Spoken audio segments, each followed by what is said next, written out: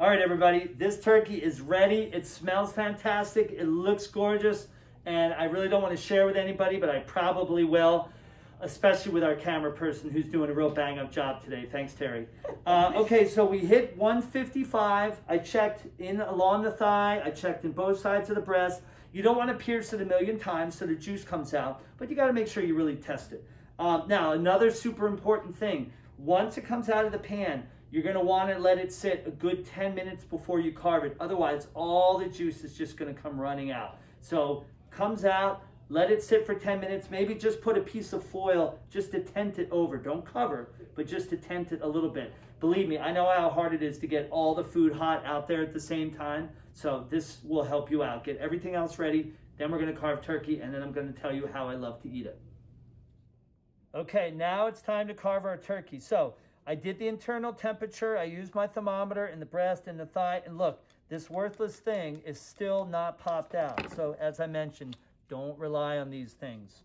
Okay, so leg and breast, we want to work on the best way to get to that. I separated this a little bit already, so it's very easy to get the leg off. There's just that one little joint.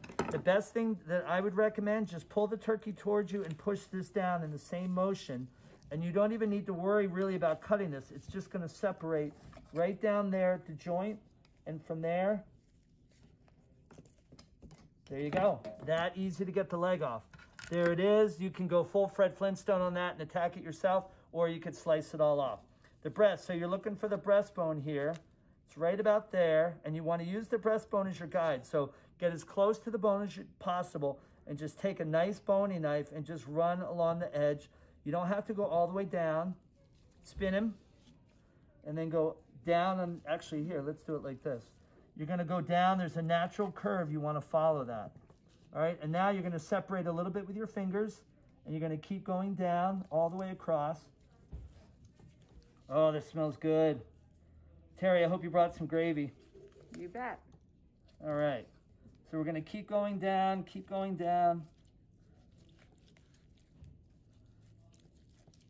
all the way to the wing, and boom. All right, we'll set this back in that pan with all those good things. And then the breast, and then just slice away. All right, so a couple things that you could do the last 10 minutes that the turkey's in the oven. You could do a little drizzle of maple syrup on top. That would be really delicious. Can't hurt to put a little bit more butter on top, so maybe just a couple slices. Also, when you take it out, while it's resting, you could just put a couple slices of butter on there. If you want to get really fancy, white or black truffle butter on top of your turkey would be completely outrageous. And I'm going to do most of these things, but this year I have something else planned. This pineapple sage jelly has been a fan favorite at Volante's for years and years. Now, there's not actually any pineapple in it. Pineapple sage is a really delicious herb. We grow it in the kitchen garden. It has a really nice floral flavor to it, and it looks absolutely exquisite. So what I'm going to do at my house this year is when my turkey comes out of the oven, I'm going to put a good lather of this on it. I'm going to put it back in for about 5 minutes, and it should make it really, really delicious.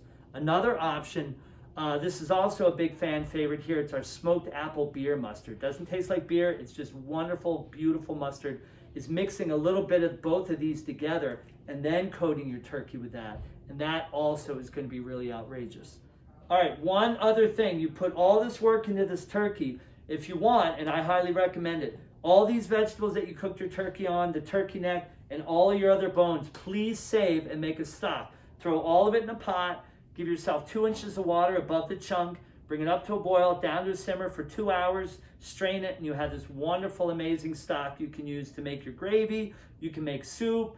If day 4 you're making turkey tetrazzini, you can use some of it in there too. But make a stock. You'll really love that you did, and the house will smell great.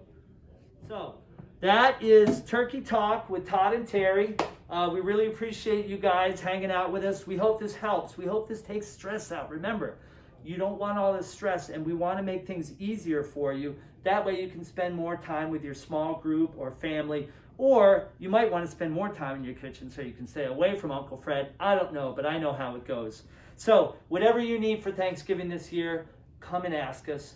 If you don't know what you need, we have tips, we have ideas, we have help. no stress. Happy Thanksgiving, everybody, from Volante Farms.